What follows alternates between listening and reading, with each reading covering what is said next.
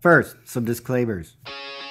We're not professional. Not at all. Not in the least. Strap in your seats, kids.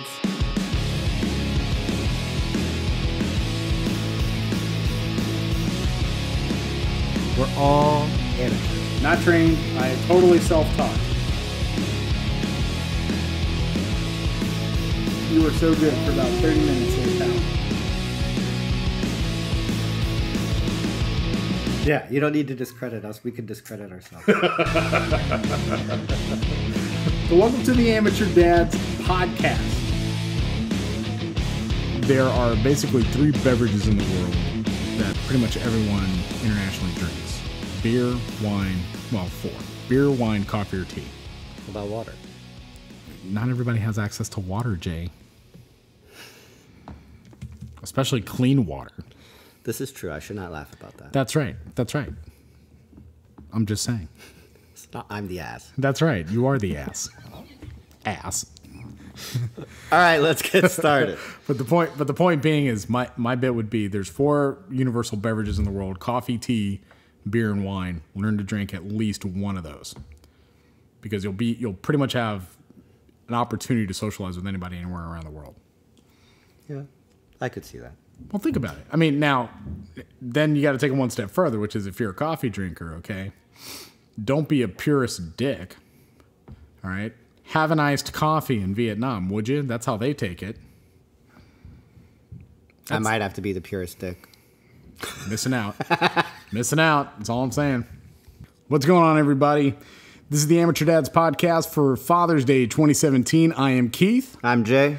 And we are here to talk about a number of different topics that we hope will be of interest to hopefully a lot of people out there, especially newer parents. If you're like me, I am a 40-year-old with my first child, just turned 9 months. Gosh, he's 9.5 months now. And every day I wake up horrified in a cold sweat, trying to figure out which manner in which I'm going to mess up my child today. Trying to figure it all out, trying to navigate it all. And oftentimes I lean on this gentleman across from me. I'm Jay again, and the 34-year-old father of 3. 2 girls and a boy. So I have a little bit more experience than my older brother here, and we, like he said, we're back and forth always about what happened, what's happening, what's going on in each other's lives. So we're all in different phases, and we're trying to just share some of our amateur parent, dad knowledge. Just trying to figure it out like everybody else. Yeah, nobody is a professional parent. It's all on the job training, and we're just trying to share what we know. OJT. Learning on the job. All right, so today, recently, our family went on a vacation down to Williamsburg.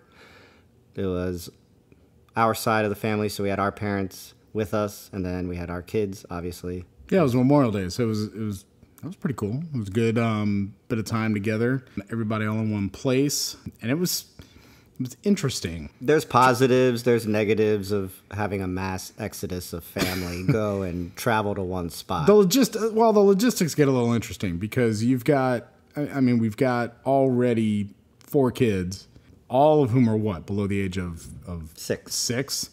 6, 4, and 2.5. Oh my gosh, and then an infant. So 2 3/4. Yeah. So it's a little bit of a challenge trying to figure out ways to make everything enjoyable for everybody. I, however, did have a lot of fun with it. I think Williamsburg was actually a pretty good choice for a spot. It was, because it's only 2.5 hours away, roughly 3 hours for some, and that's not too bad for a car drive. They were asleep when we left, and they woke up when we were about 30 minutes out. So nice. Yeah, we kind of ended up doing the same thing because we both, my wife and I, we both had to work through Friday, and then we're going to come down and join everybody. So thankfully, the baby sort of sleeps well in the car. So we just decided to leave later and got there later, but it was fine. It wasn't a big deal. The cool thing about it, I think, was that between Busch Gardens and Water Country USA, which is where we pretty much spent the majority of our time, there were things that were pretty applicable for everybody. For our vantage point, Busch Gardens wasn't as enjoyable for us, only in the sense that there wasn't a lot of stuff that we all could ride on. First of all, getting my wife on a roller coaster is usually an effort in the first place because she's incredibly afraid of heights. Usually I have to just kind of push her in line and not let her out and make, No. Well, like we're going to do this. Let's go. And just to get her on the ride and let it be done in order for her to kind of get on with enjoying the rest of the day. Because if she thinks about it too much, it becomes more of an anxiety thing. But with our son, I would say the mass majority of the stuff at Busch Gardens, at least, you do have to be, I would say you probably have to be closer to about a year old. Maybe hopefully kind of walking on your own, or at least at a point where you can pull yourself up or hold on to things. Yeah, there's really not much there. Yeah. That little, you'd almost have to go to like a Sesame Place or something. And well, even there, I think they still have some of those requirements and stuff like that. But I mean, what was cool was, look, it was about just spending the time together. And the cool thing was that we were able to kind of trade up doing rides. Mom's not big on rides, so, it's built in. Yeah, we were basically tag teaming the kids all day, and who's going to go on the coaster next, and who's going to go on this ride, who's going to go on the teacups, who's going to get wet, who's going to do whatever. And frankly, as a theme park, I always think Busch Gardens is a little more. It seems to me to be a little more relaxing. It's not quite so cramped as some of the other theme parks that are out there. Pretty nice. Yeah. There's tons of shade, so even on a hot day, it wasn't unbearable or anything like that. I will say that there is a ton of shrubbery and trees, and when you're walking in, they're like, "Welcome to the most beautiful theme park," which that's debatable. I forgot didn't they actually have a sign? Yeah, said that? There's a sign. Like I said, that's debatable, but they did have a lot of shade, so that's good. The funny, I was thinking about all the times I kept going, well, when we were in Disney, that's right, because you went. How far before that trip did you? We went on spring break, so that was March. So like 2-3 Which months side before? note, that's the time to go to Disney. Is it really? Yeah, it's so nice. Because it's not too hot. I would have thought it'd been packed though. There weren't a ton of spring breakers or anything. No, even if there's a lot of people and the parking lot is filled, it does not feel that way when you're in there. It just, I don't know what they do. It's so spread out. I did feel a little cramped when we were at Busch. And really? If you recall, we spent so much time going like 20 yards into the theme park. Well, there was. Okay, let's back up a little bit, because there are reasons for that, and some of that had to do with the fact, and again, pointing to the logistics of traveling en masse. We were fortunate in that our dad had set up to get like tickets for everybody, so there was a certain number of tickets. They were assigned to certain individuals, and apparently, I guess the SeaWorld theme parks now, part of how they manage their multi-day passes is when you go through, you have the ticket, they scan it, and then they very quickly take a picture of you to verify that this is who you are. It's a new system. Yeah. And they said, they did have a note where it's like, please bear with us. This is a new system. Yeah. So it wasn't, look, we were fine. But that part wasn't bad. The taking the picture and getting in, it was I have these printouts of tickets. Well, that's more in on an envelope. Yeah, but that's us. That's not them. That was totally not a them thing. That was more us traveling together kind of thing. So, it's, hey, do we have a stroller? Do we have this? Do we need something? Although you guys did the stroller system there, where you could pretty much trade off. Yeah, a stroller. How did that work? Was that good? We got that tidbit from Disney that you don't necessarily need to take your own stroller. Right. When you're going in, it's another thing you have to worry about. I don't know if Busch did it, but Disney had where you could do multiple days. So you could pay for multiple days of a stroller rental. Huh. And so when you just show up, you have your name thing, and they just give it to you. So it was the same type of stroller, that plastic Yeah, concoction. It was a no frills kind of stroller, but it worked. It is. It's not for comfort, but it is very handy, and you can just drop it off. You really don't have that extra care of someone took my stroller. How many times do you think you guys swapped it out? About half a dozen times, maybe? Well, with Busch, because they have the what are those things called? The Skyride. The Skyride. Yeah. You drop it off, and you take your name tag, and then you can just pick one up on the other side. So we did that maybe 4 times. That was nice, because... So by comparison, for all you guys that are taking notes out there, we brought a stroller, but we didn't bring the gargantuan USS, baby that we tend to take out on the everyday. This was actually, I think it's a 3D Lite is the model, I think, of the stroller. It's pretty compact, very, very light. I was not the original purchaser of said stroller, so it took me more than a minute to figure out how the hell to it was confusing. Fold it up. I was just kind of like, what? Even opening it. I know. The little hook on the side. But honestly, once you know how to do it, you feel like such a dumbass for spending a half an hour figuring it out. I mean, literally, I had to kind of YouTube how the hell to open it up and close it up. And then once I had that, it was like, oh, that's so simple. A child could do it, and hated myself pretty much the rest of the day. But that said, taking that around in the park was easy. I feel like we'd kind of planned ahead to where we didn't bring more than we really needed. We had like sunscreen, we had bottles of water, we had hats for the kids or sunglasses or things like that so people could be comfortable. But even taking that on the Skyride was not a big deal. Most of the rides would accommodate a stroller. I know the tram did. In fact, if you were getting on the tram, you had kind of an express lane entry. You had a special section that was wider. Nice. Than that was the other nice. ones. Although, again, because we were traveling in mass and somebody else had all the tickets, we got there and then had to wait. Well, on the first time when we went into Busch, we got separated. Right. You went first because we didn't get in the line with you. Right. And then at we did Water it right Country, later we all got on at the same time coming back out. And I had to tell the lady we're riding with them. So then we were able to get in with you guys and not have that same thing happen. Which coincidentally was just in the nick of time because there were thunderstorms coming in. That was the last. That ended up being the last tram to the parking lot for a while on that particular day. So that was very fortunate for us. Yeah. So did you ever have times like, God, I got to haul this thing around? Actually, well, this is probably where the type of stroller that we had helped. Because it wasn't this big, bulky thing that we were stuck in line. It's actually pretty slim, very lightweight. So I feel like I'm doing a plug for the 3D Lite, but we're not. This is not a paid endorsement. It's not a paid endorsement, and this is not. Yeah. Well, no. I mean, also when we previously went last year to Disney, we bought these $20 strollers from the Walmart that was around there. Yeah. And we took one in, and it was just a simple you don't umbrella need, stroller. Yeah. And that was fine. Yeah. Now, I will tell you But then we were stuck with having another stroller at the house. And we're like, Well, here's what was funny. Once you guys didn't just settle up on a single stroller. You guys got a double stroller.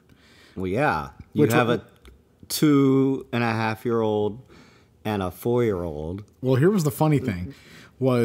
I think the best example of where that earned its money had to come pretty much in the middle of the day when we were getting around lunchtime when the two youngest, your two youngest kids crashed out. One's completely bent over the other. The other one's pretty much using him as a prop for her face so she can sleep. Our baby's asleep in the stroller. So we had 3 kids all crashed out and, they slept for a while. So obviously the ride was okay.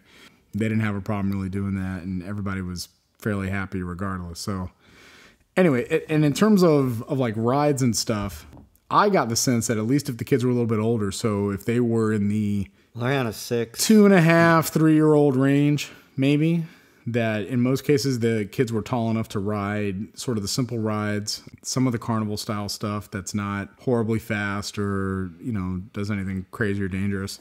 And even in the kids area, it was neat because they had like a mini roller coaster. They had some of the more step up kind of getting ready for the big leagues type rides in there that were neat. And they even had shows that just ran concurrently that you could just walk into. You didn't have to step out to a different area to go Yeah, they watch a just show or performed like right there in the walkway, sort of. Yeah, we just walked up and there's, their whole thing is Sesame Street. So they had The Cookie Monster, Cookie Elmo. Monster, Bert and Ernie, Elmo, a whole slew of other characters, Grover, all these different characters right there. Just accessible, and you weren't having to elbow somebody to get in and get a photo or something like that, which I think I was certainly more excited than certainly my son was, because he doesn't know who the hell Grover is, but it was fun and it was good. And I do think we had a very good day at Busch Gardens, despite the They're kind of a mixed bag, because even in that,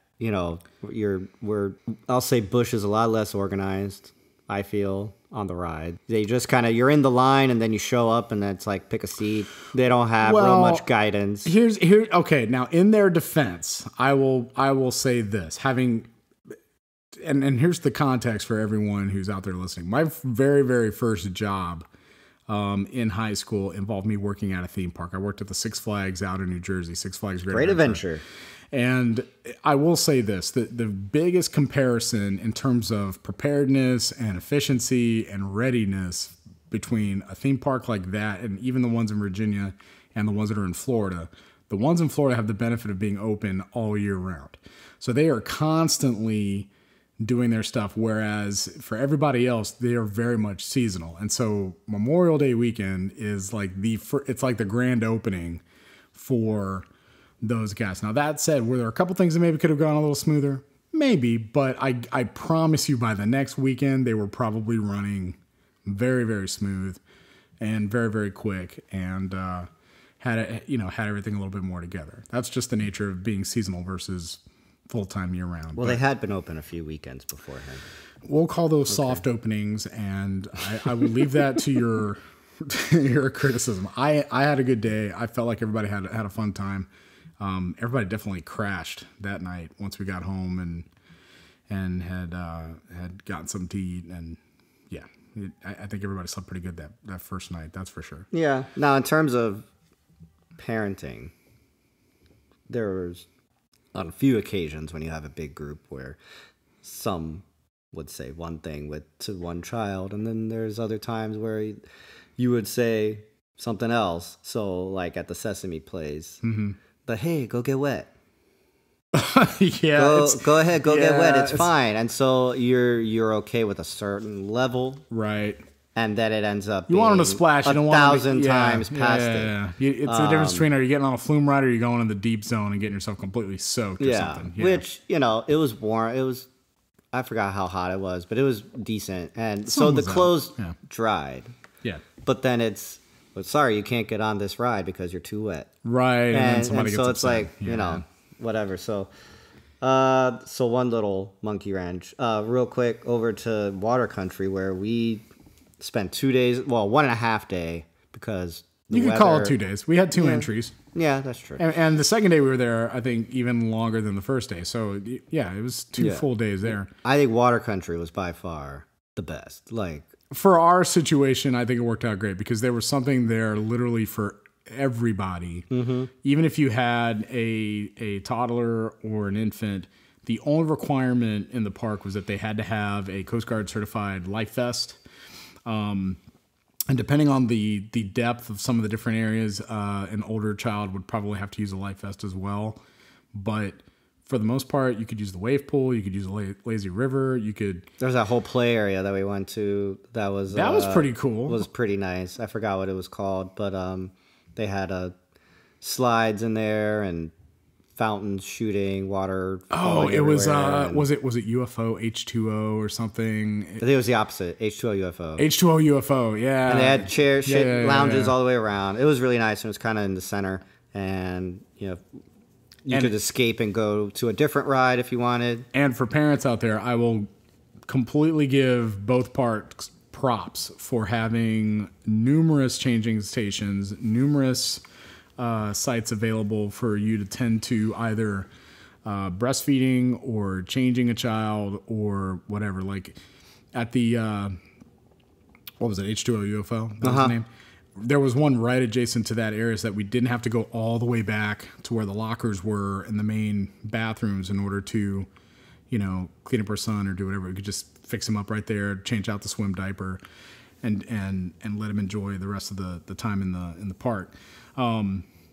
For you guys following along, the other thing I would remind you is, aside from the life vests, they will require, if your child, I believe is an age requirement, but it may just be if they are not fully potty trained or something like that. The expectation is that they will use a swim diaper in the park, and so which, mind you, will not do a darn thing for absorbing pee, but it will prevent anything else from exiting said swimsuit. When you're sitting in a big, huge pool. Yes, when you're sitting in a huge wave pool of piss, it doesn't quite matter. You're willing to accept a certain level of things in the water, but the thing with those swimmers is, if you can spot the kids that did not have swimmers on. Yeah. Because they have that ginormous butt. It's like a sponge-covered butt that just, you want to, like it hasn't been wrung out, and it's just... Yeah. And you're like, yeah, you didn't have the swimmer. That's right. Yeah, but no, they are good for that. Yeah. So. And they had, and they have lockers. They have, which you could do rentals on for the full day. So...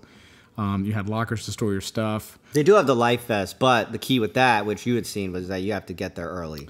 And we had some size problems, too, where we needed to find the smallest kind, and you had to kind of go to different spots for it. We just played it safe because we weren't sure how small they were going to be or what was going to be there. And frankly, we were planning on spending, some time in the pools later in the summer anyway. So we just said, we'll just get our own.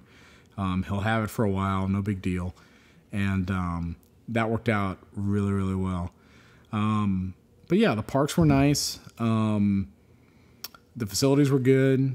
I think the weather certainly worked in our favor, especially on the second day at Water Country, where it was just nothing but sunshine. Yeah, that was perfect. First day was overcast, and it was... And I don't know if it was the forecast for that particular weekend or what, but it didn't seem like either park was really overcrowded or anything like that. The lines were pretty short. Everything went really fast. And, for Memorial Day, I was shocked that it was as... Yeah, me too. Not empty, but... It wasn't empty. It just wasn't not like the parking lot's like 2/3 full versus being completely full, and rides that you would probably expect to wait an hour or half hour to an hour to get on, you were getting on within like 15 minutes. Speaking of rides, yes, we have to talk about Water Country USA. What was it called? It was the you got to look that up really quick. Yeah, I'm gonna look it up. So at Water Country, they have a variety of different rides that are out there. Most of which are set up for single riders, or if you're an adult or a child, you can ride in tandem on a 2-person raft. Some of them are open slides, the traditional slides where it's just kind of winds and bends, and you just have your turns and you get wet. Some of them are more pipeline style, where they I think pump a little more water in there, so you definitely get a little more soaked, and they can be a little more fun because they get a little dark. And then there was this particular one, which was a 4-person raft ride that would get you the Colossal Curl. Yes, that's it. Where, God, that was so much fun. Where the best way I can describe it to someone, if you've never been on it, it is sort of like a pipeline ride / open slide ride, combined with what I can only term the most fun 4-person half pipe you're ever going to be on. It's sort of like if you were riding in one of the ship ride at the fair, where it takes you all the way up to the side, it's not the one that goes all the way around, but when it goes up and you have that weightlessness. Yep. Except you're on a water ride, not strapped in, just on the handles. Oh my gosh! And the thing about it is, in our group, most definitely I'm the weight on that thing. And they do have a weight requirement on it, by the way. So it's 700 pounds. 700 pounds total.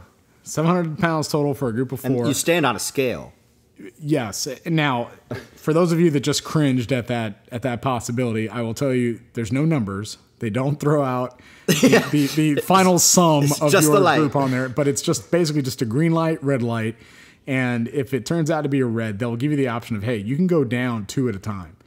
if you need to. So for most people, I would say, even if you go down just two of you, it's going to be fine. The only difference may be that perhaps you don't go quite as high on that semi-vertical portion of the slide, but it's still enjoyable. You're going to have a good time. You'll be fine. But for us, it was Dad, it was you, it was me, and then it was your daughter all riding together. She loved. Oh my goodness. I had never seen her eyes get so big as when we were on there. And I don't think my eyes had gotten quite so big as when we went into that slide. And I'm going down backwards. So I'm pulling the raft with my big dum-dum behind, going backwards and watching you guys and your eyes just get big. And this was almost like, I mean, the best way I can describe it was like those 80s style comedy movies where people are just screaming their heads off and shouting like something, runaway cars, runaway horses. Like watch out kind of thing. Yeah, it was definitely that kind of style of thing where we were just like, whoa. No, we were loud and our wives were like, we could hear you guys. They didn't know when we were going down, but they could hear us. And we're just like, ah! And it was because even your eyes, because since you were the back, you backed into the slope. Oh, that's right. I was on the top. You went to the top. And so when we got to the top, your face just got longer until it was like lurch size. And you're like, and then we went down, and then you go down the last part. Right. And even above that, it's not that that's just the main part of it, because you still have a drop, which is pretty, I don't know the angle, but it's pretty decent angle drop. Yeah. It's it's almost like a dual drop. The first part kind of gets you moving, and then the next one gives you the speed to go into that. Yeah, and in between, there's a little part where I think they made it to where you kind of go side to side, and they have fountain, like waterfalls going down. Get soaked. So you're going side to side on there. It was great. We went on it the first day, and then we went on it the second day. Yeah. You actually took Mandy on it the second time. You guys went down, the two of us. Dad and I went down with Ariana, and it was fun. It was really, really good. And hey, the best part though, you don't have to tug the damn tube up the stairs. They've got a tube escalator. Oh, that's right. That can be one of the interesting facets of going to a park like Water Country. Is you usually, back in the day, didn't it used to be a thing that you could rent your own tube? Yes, you could, and you could take it around everywhere. They're not doing that anymore. I doubt it, because they have so many different ones now. Because they have the tandem ones, they have the singles, they have this has the special one. All right, so way back so this would have been when you and I were kids. So this is a long time ago. Yeah, we're old. Okay, you came around when Star Wars came around. Oh. I think I'm from E.T., I think. You are from E.T. So there's your reference. Phone, E.T., phone home. Oh my God, that is absolutely right. Oh God. But anyway, back then you used to be able to rent the tubes and you would just carry them around all day, which had its pros and cons. And thankfully, I think the system they have there now works just fine. You just pick up a tube at the bottom of the ride, you take it up with you in most cases. If you're riding down single, you just grab whatever's there. If you're going in tandem, then it's two per, and you just carry them up together. And again, the lines were not long and they moved pretty quick, so it wasn't like it was a big deal to do. But on that particular one, the Colossal Curl, it's like, nope, you're just in a line. You get up to the top and you just get on. Sorry, I'm going on a tangent. Movies from '82. Blade Runner. First Blood. Annie. Tootsie. 48 Hours. Poltergeist. Tron. Oh my goodness. Hey, sorry. Oh boy. What else was in 1977? See, I always remember Star Wars. I don't remember whatever else was out in 1977. Jaws, I think, came 77. Or maybe it was right after. The Spy Who Loved Me. Spy Who Loved Me. Close Encounters. Close Encounters of the Third Kind was 77. Saturday Night Fever. Smokey and the Bandit. Dude, I got all the cool movies. Your birth year sucked. You have Smokey and the Bandit. I have Smokey and the Bandit. Let me see. That's some good stuff in there. Anyway. So I think the only other challenge with trying to go with a group that big, potentially, and it's just tough if you're going to a new area and you're not sure where to go, or if you're not familiar with different places, or if you're taking the word of, like, in our case, we were taking the word of the place we were staying. They had like kind of a running list of, hey, here's places to go in the area and some restaurants you may want to check out and stuff like that. One of the bigger challenges is just trying to find places to eat where everybody wants to go and eat. Which that's a pain in the ass. It is. When you're in it's tough where you live. Yeah. Add it and then add more people. It's really hard. And then you have to wait longer because you're a huge party. Yeah. Although I will say we did find a couple places during the week that were actually quite nice, were very accommodating, and food was great. I thought they were really good for the dinners that we did. So that was pretty good, and we didn't really have much of a problem there. Although I will say, I think moving forward, if we were to do the same sort of setup where we're all kind of staying in a villa space that has a kitchen, I would probably work it a little smarter for breakfast and a little smarter for dinner, where maybe a couple nights that we're there, just cook your own stuff. I mean, you got the resources to do it. If you guys want to do it, I'll do it. It's fine. You heard it here first, that takes folks. Planning. And this was not a mom-led venture. No, it was not. So it is good. We had cereal the second 2 days, but outside of that, logically and economically, it is best to buy groceries, bring them, cook them yourself. Yes. But then you add in, we just spent the entire day at a park. Yeah. We're all tired. Yeah. We don't want to do anything. Well, it's fine. Here's what you do. You let the kids have fun during the day, and then they can clean all the damn dishes later that night. How about that? I think that works great. Did you guys enjoy the food? Did you enjoy eating the food?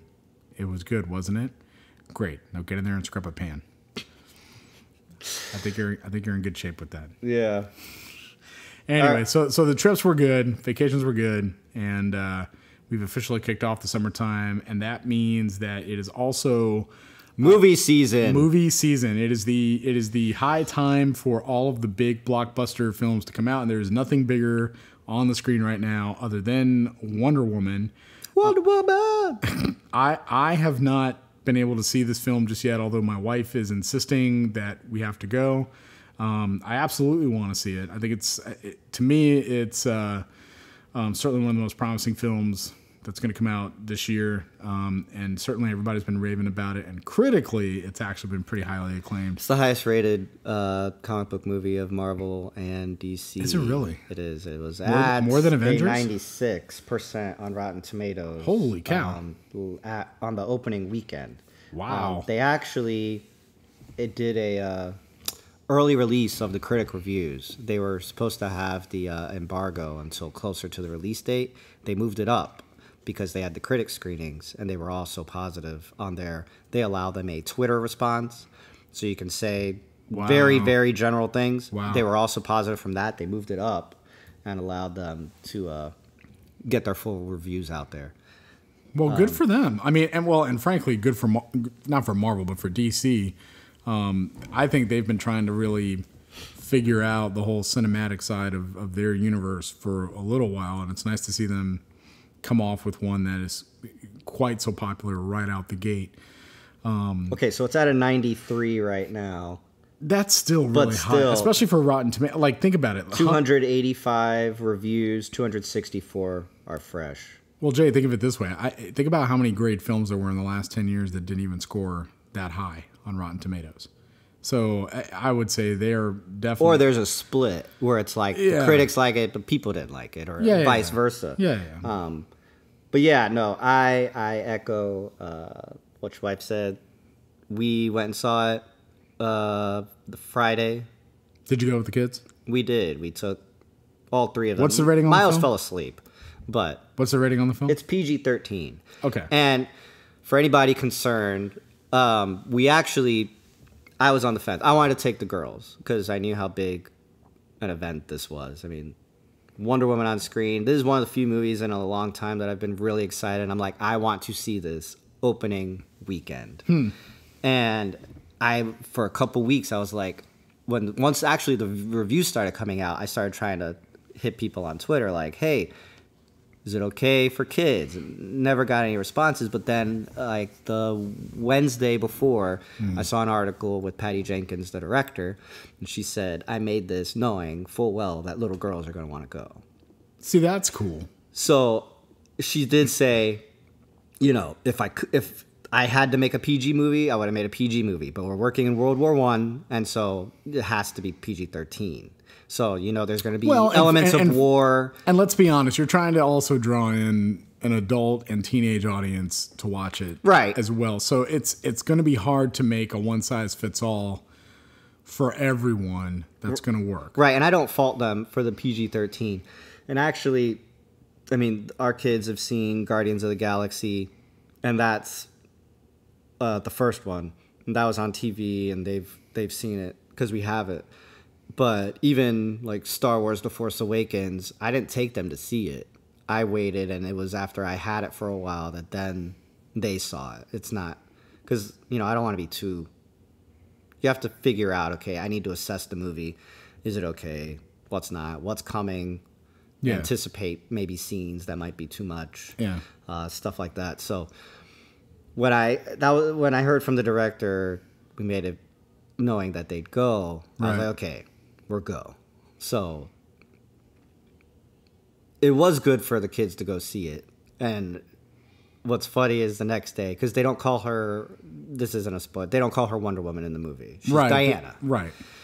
So the whole next time we're at Target, Lenny sees Wonder Woman toys, and she's like, is that Diana? And so, yes, it's Diana, it's Wonder Woman. That's cool. But it is Diana, yes. So that was awesome. However, there are a few moments, and I know you haven't seen it, where they go into relationship stuff, adult relationship stuff. Sure. And even some conversations, which are actually really hilarious. Because it's a fish out of water story, and so she knows one way. Right. And so then you come from this civilization that is just women, and then you move into the world of men and just how we knew or know civilization typically. There's questions, and there's things that are different, or why do you do that? Right. And so there's just different parts where because I'm sitting next to, we actually had almost the entire row because our neighbors went with us, and then some friends of theirs ended up going. And so I had their daughter, my oldest. The kids were in between me and my neighbor. Right. And so there's parts where I'm like trying to get their attention, to try and take their attention away from what's on screen. Right. And be, hey, look at me. Focus, over here. Right. They're like, what? What are you doing? It's, you kind of just want to get enough of their attention so they didn't, they didn't see anything or whatever. But and you're going to run into just that. Funny, and you're going to run into that with any PG-13 film. There's going to be something in there that's going to warrant the rating, and two, for anyone who's not in that preteen age group, it's going to either go completely over their heads or it's going to be so in their face that they're just going to kind of be like, what? And and it's not. The biggest takeaway, though, is that I asked Ariana afterwards. I was like, did you like the movie? She's like, yes. I was like, what did you like? And she just said, everything.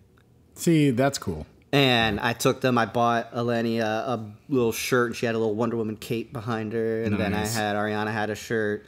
And so just them, they really liked it. And that's cool. This movie's very long overdue. But I remember when Gal Gadot was first cast, and it's like, oh, she's so skinny because she's sticking, she's so thin and whatever. I'd seen her in the Fast and the Furious movies, and you think about it, and you're like, I guess this sort of stuff is so, and frankly, even for guys, I think this is so ridiculous. Some of the body related stuff that people want to throw into a character or throw into the personification of fantasy, right? Or expectation. It's just kind of stupid. Well, even then they're like, she's an Amazon. Who should play her is that MMA person because she has muscles or whatever. So it's like, okay, I understand, but I mean, it is a film. We want to make sure we get somebody who can actually act, for one. And on that point, I will say, Gal Gadot's nonverbal acting is amazing. Like the amount of emotion she can reflect in an expression or a reaction. Like, see, now I've got to see this film with your talent. Like, I really haven't seen I can't recall another time where I'm like really noting how somebody is using their face to act. Right. And I know a lot of people were concerned about her acting before this movie. Right. But that really surprised me. And because, I mean, you have reactions to Steve Trevor. You have reactions to seeing certain foods. You have reactions to, what is this? You know? Right. And even, well, why do you think that way? And just she was really, really good. Huh. And this should wipe out any sort of questions that people had for this. If I was DC, I would say, okay, we're now calling Justice League Wonder Woman and some men. Wonder Woman and Friends. Yes. It's nice to see a film do well with just the basics in there. Good story, good actress playing a good role, and I think all these other good pieces coming together to really make it work. So there's a fantastic book out there for parents. It's actually a pair of books now by this author. His name is Walker Lamond, who's actually from the D.C. area, although I'm not sure if he still lives in the D.C. area. But at the time that he wrote this book, the title of it is Rules for My Unborn Son. He was not yet a parent, but had, if I'm remembering correctly, had wanted to sort of capture all the lessons he learned from his father growing up and all the things that he thought, like, hey, these are the keys to being a man in society, or to being a real adult in today's society. And these are the takeaways I took from my dad. He actually later ended up having a daughter, and consequently ended up getting with his wife, and they wrote a follow-up book called Rules for My Daughter, which I have not seen the copies of, but I'm very confident it's in the exact same format with many of the same snippets and some pretty great takeaways in there, which I'm sure we can get a copy and cover some of that here in the future. But in this one in particular, there's a few very good ones right out the gate that we kind of want to talk about that I think are relevant to today's podcast. First off is ride in the front car of a roller coaster. Now, I kind of disagree on that one. To me, it's more fun to be in the back. I think there's a little more anticipation. First of all, there's always less of a line, okay? Yeah. Because it's about another 10, 15 minutes to wait for the front car. Well, the front, it's different realms of terror or fear. It definitely depends on the comfort level. When you're on the front, you see everything that's going to happen. So, like that ride that we would not get on at Busch Gardens, where they stop you on the decline and they just slowly push you over the edge to where if you are in the front, you're just looking straight down. Right. They have that fear. And then the sitting in the back is you get that guttural, more of which that's what I like. The pull on the stomach and because you're getting tugged everywhere. Right. So yeah, that's we've kind of done both. But if it's me, I will ride in the front if someone else really wants to, but my preference usually is for middle to back of the train. I like that pull, I like that tug. I feel like you get more of the force and power of the coaster if you do that. It's like riding over a nice hill on a road and you know it's coming, and so you kind of speed up to it, and then when you go over the hill, you let off the gas, and then Now, understanding too. One, it's nice that that's already my preference, because if I were to try and get on a coaster with my wife, she's gonna say hell no if I try to get her in the front car of any coaster. It doesn't matter what kind it is, she's not gonna do it. So. Adrian thinks I'm crazy for getting on coasters. She won't get on. Well, it depends, but you know what? It was really great to get on them with your oldest. I think it was really cool to kind of share that with her and to have that memory and all that. That was definitely kind of fun. Let's see here. Next rule, very early on in the book: see movies on the big screen. I really have to agree with this one. I think, no doubt. I think there's an experience to going to the movie theater Especially these days when you can get like reclining seats and half decent food in some places, maybe. But especially when you're a kid, just movies seem so much bigger when you see them on the big screen. And it's definitely a full experience. I mean, the earliest films I can remember seeing as a child were some of the Disney re-releases, because not everybody had VCRs back then. VCR. I know. Yes, for those of you out there who are, I will honestly say, of the millennial generation that have no clue. The younger millennials, technically, I'm still okay. For you guys out there that are on the cusp of technology and have no understanding of the analog workings of a video cassette recorder, aka VCR, or a cassette deck. There were these things that used to be on film that were in compact boxes that went into a larger box that had the play, stop, forward, reverse buttons on them.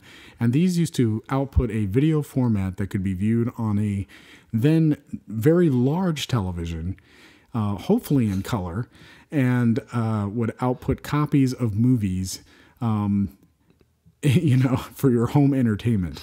Not everybody had this technology back then. And actually what the movie companies used to do was they would re-release films straight to the theater. So Star Wars was released more than once. Star Wars was released more than once. Disney films were released more than once. Jaws, I think, had multiple runs in the theaters. This was the way for the studios to help keep the fandom going and for people to re-enjoy these films in the actual theater, because again, not everybody was, there wasn't such a thing as the home theater back then, and not everybody had the means to do it. So I can remember seeing re-releases of all 3 Star Wars movies when I was a kid. I probably saw them right before Return of the Jedi came out, because I think I saw that in real time. I've heard about the release. And then the Indiana Jones films, which were definitely huge on the big screen. I mean, that's Steven Spielberg, E.T., and then the Disney films, Cinderella, Peter Pan. I think Peter Pan is the first one that I remember seeing. I don't really remember like the first ones I saw. One of the ones though that is like in my head the most is the base theaters used to show movies, a few movies. I mean the military theaters. The military base theaters, yeah. And well, one, they played the national anthem before your movie. Yes, they did. 2, it was cheaper than going to one off base. Oh yeah, definitely. And they were generally an old theater, not updated at all. It was more of an auditorium with a screen, right? Not a traditional movie. But theater. The one movie that really sticks out in my brain is The Mask of Zorro. Oh yeah, because that opening is black, and all you hear is the guitar. You hear, and then you see him come out walking, and that opening is that's like my big first movie theater opening. But I know there's movies before that, but one's like in my brain fresh. I'll give you that one. See, you would have been when did that come out? You got to look that up. See, now you brought it out here. Now you got to look that up, because now you're putting a timestamp on this whole thing. Yeah, and that one actually is one of my favorite movies, especially revamps of a character, because the Antonio Banderas Zorro bit was actually really, really good. That was a good one. And then that was 1998. Wow. So I was already older. But I mean, we did like re-releases of Star Wars. Movies have always been a big thing for us, our family. Like we watched at home. I remember being scared of sharks and Dad scaring me from behind the couch when we watched Jaws at home. I think I watched Alien from behind the couch. See, now that for me was my wow, women kick butt kind of film. That was, you could say that was the Wonder Woman of at least my generation, because that was Ridley on the screen kicking the tail out of an alien. That was Ripley. Ripley, that's right. Kicking the crap out of everybody else. Yeah, what else? Yeah, I mean, we had a lot. We always had movies going. We would record the movies on the tapes. We had one time when we lived in Jersey where we had a 1 week trial for HBO for a month. I think we added like 30 new movies. And we recorded all these movies, including Die Hard with a Vengeance. And that's right. That's my favorite Die Hard because I've seen it the most. That's right. The one with Samuel L. Jackson and Jeremy Irons. Yes. Yeah, Simon Says. That's a good one. But yeah, movies have always been a part. And even if it's not on the big screen, which I would suggest, and that's partially the reason why I live where I live. Because there's a theater nearby. Nice. Movies in general, the stories, we always watch stuff. Right. I mean, we watch Back to School. Movies have always Rodney just existed. Dangerfield. We had Back to School, and we had, what else was on that? We had Superman.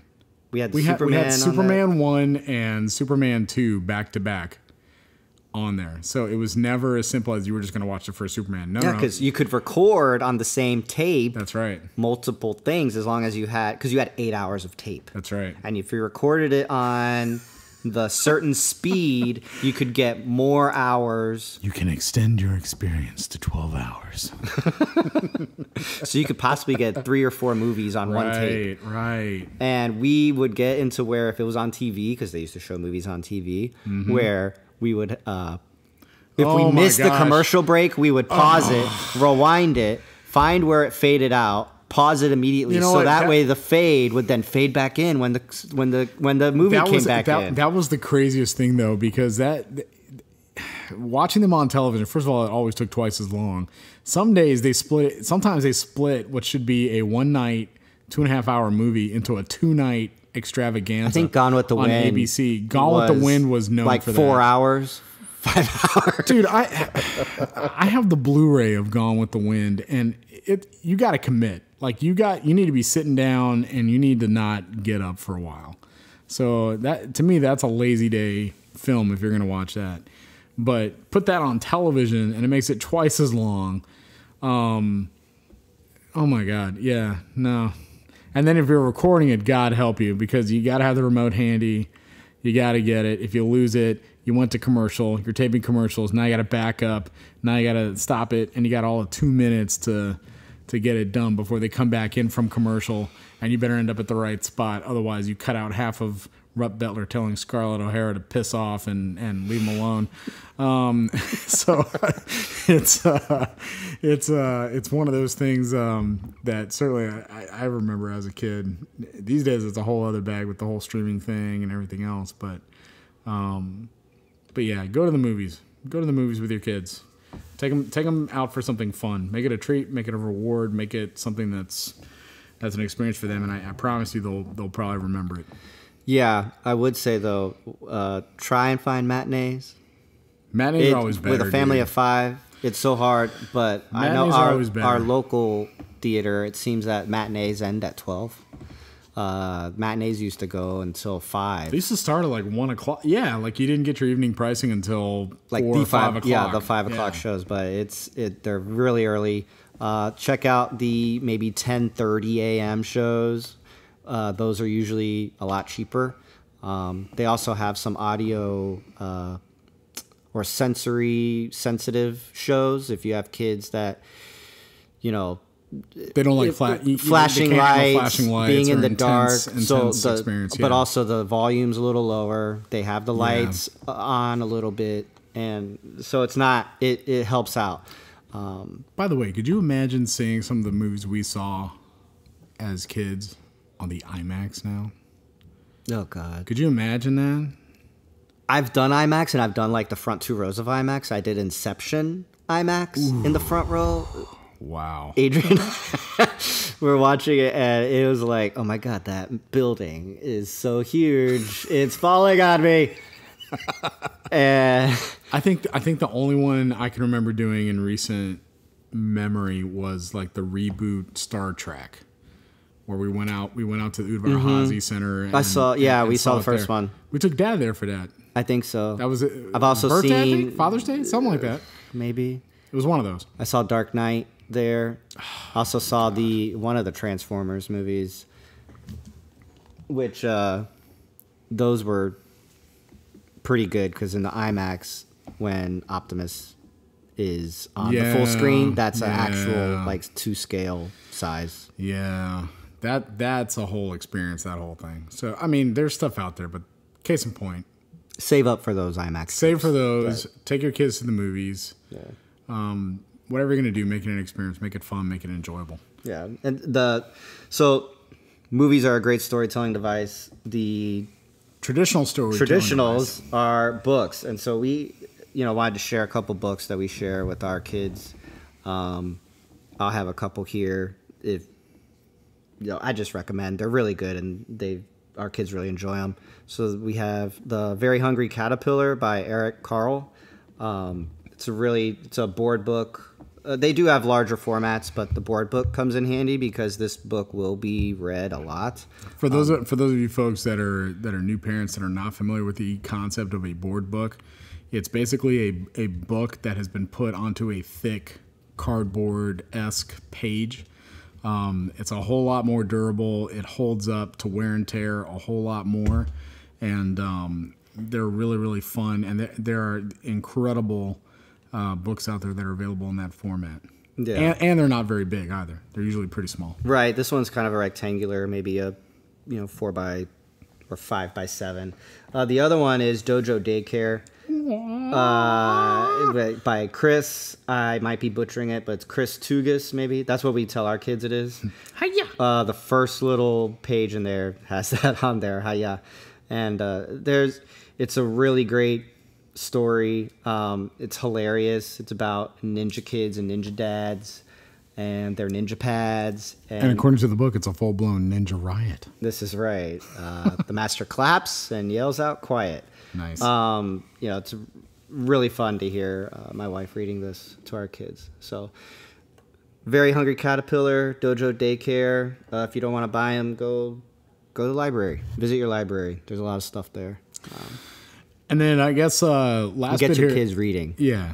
Last bit here, since this is the Father's Day edition of the Amateur Dads podcast, do want to encourage folks, if you can, think back, especially if you're a new parent, to when you were a kid, and to those moments that were special with your parents, especially with your dads, and try to recollect those and share those again with your parents. I've found that especially since I've become a new dad, there have been tons of different experiences that we now have in common, that either I had as a child with him or that my son is now having with me, that we can share and talk about, and it's a whole other level of kind of connecting and relating and all that sort of stuff. If you have the time and have the means, please try to capture some of that and share some of that.